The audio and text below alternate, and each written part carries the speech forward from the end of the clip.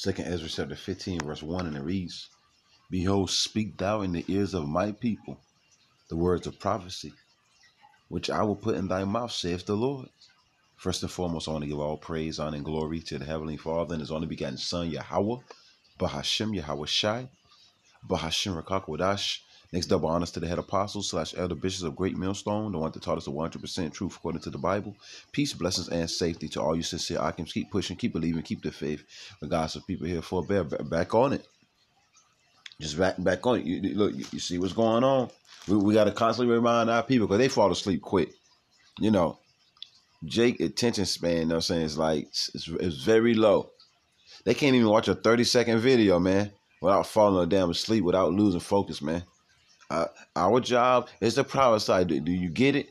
Our job is to tell you what's going to happen before it even happens. Don't fall asleep. Don't fall asleep. Keep your eyes. Let us not sleep as others do.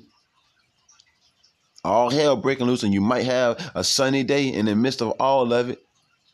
Just because it's a sunny day don't mean that the prophecies are not continuing to roll, pretty much. The prophecies are still rolling, Israel. Don't forget. Let's get it again. 2nd Ezra 15. Just burning some early morning oil before I head out. 2nd Ezra chapter 15, verse 1. Behold, speak thou in the ears of my people the words of prophecy. Negroes, Latins, and Native Americans, the Lord is turning it up. The Lord really turned. This is the year turn up, man. The Lord didn't really turn shit up, man. I mean, excuse my my language or whatever, but the Lord showing up, turn it up, man. You know, uncovering everything, bringing it all. The Lord bringing it out, man. He bringing it out. He letting you know what's going to happen before it even happened, man. Which I will put in thy mouth, saith the Lord. Let's jump down. Let's jump down. Matter of fact, I'm going to read 5 and then I'm going to jump down. Behold, saith the Lord, I will bring plagues upon the world, the sword, famine, death, and destruction. All these things are happening right now. All these things, and I don't want to get another scripture. All that, and I'm going to come right back. All these things are happening right now. You see, the Lord got famines everywhere, plagues everywhere. Shit, economies are crashing at the same time. Look, it's really bonkers out here. The love of many then wax cold, earthquakes, storms, floods, you name it, lies every damn well. Let's get this though, Hosea. The Lord bringing it all out. Let's get this, Hosea chapter 1. We prophesy of everything, right? Hosea chapter 1, verse 10. Yet the children of Israel shall be as the sand of the sea, which cannot be measured nor numbered. And it shall come to pass that in the place where it was said unto them, ye are not my people, the Lord is uncut. He bringing it all out. Over here in America, they say the Negroes, Latinos, and Native Americans wasn't the children of the Lord. They wasn't the Israelites, right? It's just gibberish, right? It is fables. You don't hush your mouth. I don't want to hear it. Just stop it. Stop it. Stop it. Take them off the air. They can call themselves black. They can call themselves African Americans. They can call themselves Latino. They can call themselves whatever up under the sun. But they better not call themselves the Israelites. Don't you let them do it. Shut it down. Shut it down. Shut it down. What did the Lord say? What did the Lord say? Yet the number of the children of Israel, with everything that's going on, this is going on too. The Lord is revealing who His people are. In the midst of wars, rumors of wars, earthquakes, storms, floods, chaos, violence, crime, lying-ass politicians, everything going on. Gender wars, class wars, civil wars, economic wars. Yet the number of the children of Israel, our people before us a place, shall be as the sand of the sea, because they have been scattered.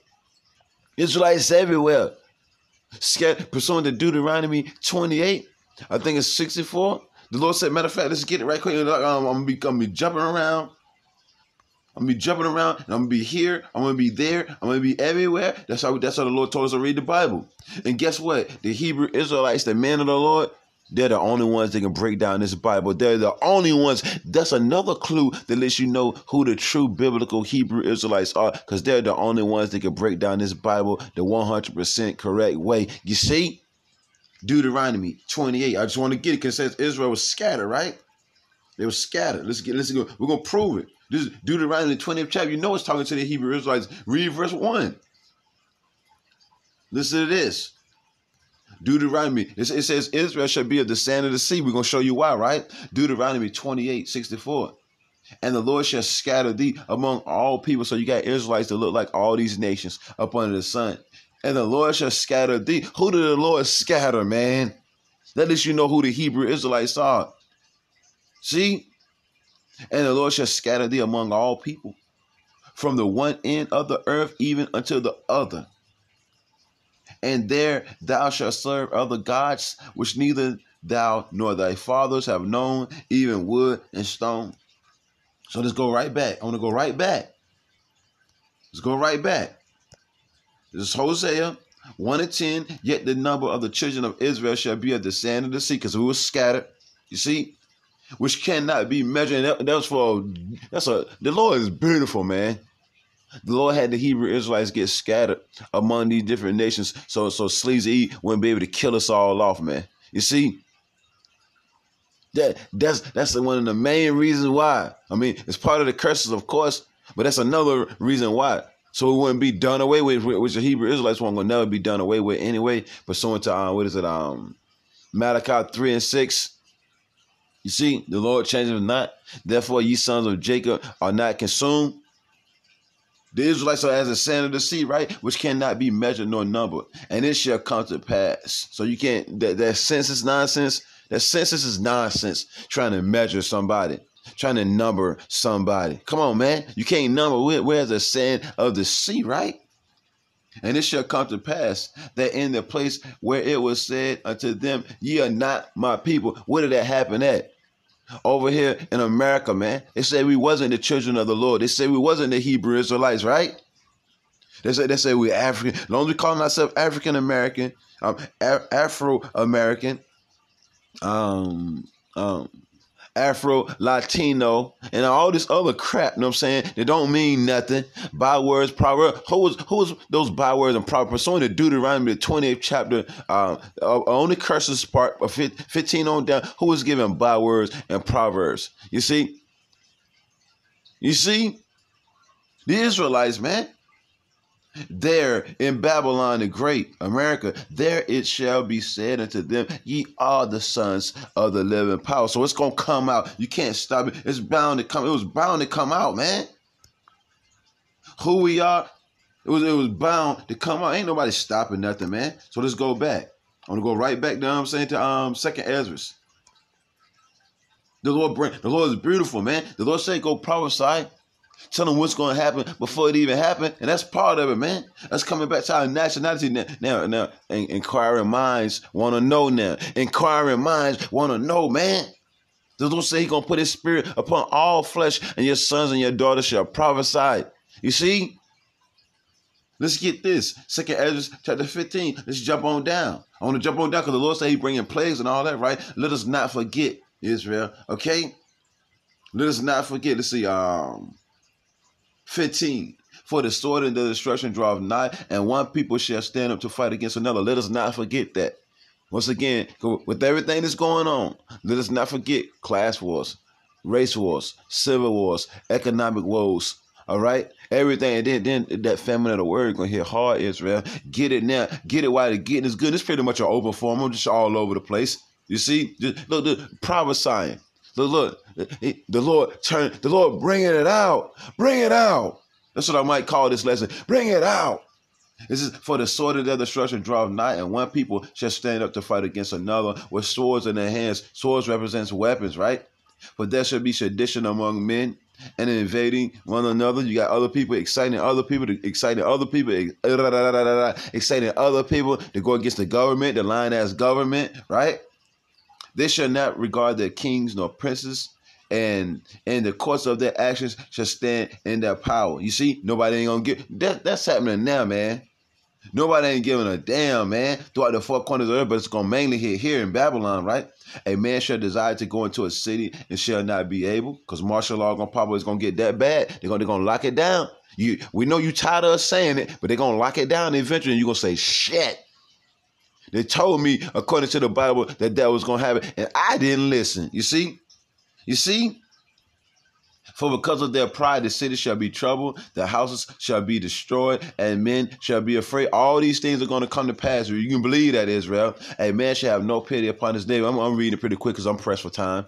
I gotta head out. It's time to go to work. A man shall have no pity upon his neighbor, but shall destroy. No one's going to have pity on you, man. Whether you're a woman, whether you're a child, whether you're young, whether you're old, it don't matter. Whether you got legs, whether you don't got legs, whether you got arms, whether you got, it don't matter, man. Whether you can talk, nobody ain't gonna, man, listen. A man shall have no pity upon his neighbor, but shall destroy their house with the sword. Any killing instrument, preferably the gun, the blicky. You see, the bazooka, whatever they call it, the stick. You see, the ratchet, you know what I'm saying? And spoil, meaning rob their goods because of the lack of bread and of a great tribulation. It's getting ready to go down. People going to be searching these homes for food, going in and out, looking for canned goods, anything, man. Anything. Shit, man. People going to be trying to looking for shoes and everything. Matter of fact, let's jump on down. 49. Let's ease on down the road. You see? And the Lord said these things are created for the wicked, right? 49. 2 Ezra 15:49. I will send plagues upon thee, widowhood, poverty, famine, sword, and pestilence to waste thy houses with destruction and death. And who's orchestrating all this? The Lord. This is what the Lord told us to go tell our people before it even happened. You don't take heed, that's on you. That's on you, man. If you don't take heed, then that's going to be on you. Let's get this, though. Amos chapter 3, verse 6. Shall the trumpet be blown in the city, and the people not be afraid? Shall there be evil, meaning bad times? Don't say that heavy persecution is coming. You see, against those that fear the Lord. Pursuant to 2 Ezra, the 16th chapter. Look, friends are going to fight as enemies. Pursuant to 2 Ezra, the 6th chapter. It ain't going to be no food out here, Israel. Shall there be evil in the city, and the Lord have not done it? Surely the Lord power will do nothing, but he revealeth his secret unto his servants, the prophets. And that's exactly what we do. We reveal the secrets, the mysteries, the allegories of what's going to come before it even comes, man. And look, and it's on you if you don't take heed. You see? It's not on us. It's on you. Let's get this. I got one more, and then I'm going to close out. I got to roll. Jeremiah 28:8. The Lord told us to go prophesy. Jeremiah chapter 20. It's going to get bad out here. It's going to get bad to the bone. All right? Michael Jackson bad. Who's bad? It's going to get bad out here, Israel. Jeremiah 28:8. And look, the Lord said, give them warning. So we have warned you, Negroes, Latinos, and Native Americans, so-called the men, women, and the children. Romans, the 10th chapter. Remember, have they not heard? Yes, verily, their sound went into all the earth. So it's no excuses now. Everyone knows who we are now. Everyone knows who we are now. We're the biblical Hebrew Israelites, and the Israelites that don't take heed to this word, the Lord's God, He's going to get you. He's going to get you. Jeremiah 28:8. The prophets that have been before me and before thee of old prophesied. They told you what was going to happen before it happened. Remember, 2 Ezra, the 15th chapter, verse 1. The Lord said, go prophesy to my people, both against many countries and against great kingdoms of war and of evil and of pestilence. Because remember, this shall be with burning and fuel of fire. Let's just throw that in there right quick. Just throw that in there right quick. So I'm on a roll. Let's just throw that in there. Stay on fire for the words of the Lord. Stay on fire for Yahweh B'Shem Yahushua. You see? Kwam Yasha Allah, man. Isaiah 9:5. And it reads, for every battle of the warrior is with confused noise and garments rolled in blood. It's going to say, we go through this all the time, Israel. It's going into the ancient wars, how they was fought and all that, man. Soldiers stampeding with swords and with shields, with bucklers, you know what I'm saying, with horses, things of that nature, man. Their attire, you know what I'm saying, soaked, you know what I'm saying, in blood from being hacked to death. You know, little arms everywhere, shit, legs everywhere, eyeballs, you name it, man. Earpieces, you know what I'm saying, ears and noses on the ground, you name it, man. Real gruesome, right? It says, but this war, this battle shall be with burning and fuel of fire. The fire rises, Israel. The fire rises, you see? But this shall be with burning and fuel of fire. This is going to be a nuclear war. You know what I'm saying? A nuclear holocaust. You see? The lake of fire, the missiles, the ICBM missiles, the intercontinental ballistic missiles are going to be used. The Lord said, look, that those are the weapons of his indignation, and they shall hurt. And they shall hurt Israel. This is not the time to be playing around. Oh yeah, let me get this right quick, because the Lord said, give them warning. Give them warning. What I say this lesson is going to be called? Oh yeah, bring it out. Ezekiel 3. Bring it out. The Lord bringing everything out, man. The Lord uncovering everything. Ezekiel 3:17. Son of man, I have made thee a watchman unto the house of Israel, a people before the place. Therefore, hear the word of my mouth and give them warning from me. And that's all. That's what we do. We just give you warning from the Lord, man. Whoever don't like it, look, take that up with the Lord. You see, our job is to give you warning, man. And the Israelites that take heed to the word, may the Lord continue to bless you and your houses, man. The Israelites that don't take heed, you already know what it is. Because look, some believe, you know what I'm saying, the things which were spoken, and some believe not. So it don't even matter at the end of the day, man. Our job is to bring it out. I got one more. Let's see what I want. I want it's a whole lot. I guess I'll go here right quick. Second Ezra 16. Let's jump on down. I want to ease on down the road. Second Ezra chapter 10. You'd heard these scriptures before, Israel. Let's see. Let's jump on down. Let's see. Second Ezra 16. I just want to hit some points. 18. The beginning of sorrows and great mourning. The beginning of famine and great death. Remember, we told you these things were going to happen before it even happened. The beginning of wars. Remember, the men of the Lord, they prophesied wars and evils, and the power shall stand in fear. The beginning of evils, meaning bad times. What shall I do when these things, look, what shall I do when these evils shall come? Continue to trust in the Lord. Continue to trust in the Lord. Behold, famine and plague, tribulation and anguish are sent as scourges for a moment. Look, but for all these things, they shall not turn from their wickedness, nor be always mindful of the scourges, meaning the whippings. You see, behold, victuals shall be so good cheap upon earth that they shall think themselves to be in a good case. It's all lovey-dovey until it ain't, right? And even then shall evils, meaning bad times, grow upon earth, sword, famine, and great confusion. These people gonna bug the hell out. Many of them that dwell upon earth shall perish of famine. And that's one of the worst ways to go. And the other that escape the hunger shall the sword destroy. You look. The Lord told us to bring it out, so we brung it out. You see? And if you don't take heed, once again, that's on you. But I brung it out. The Lord said, bring it out. So the Lord is bringing it out, man. Bring it out. Shalom.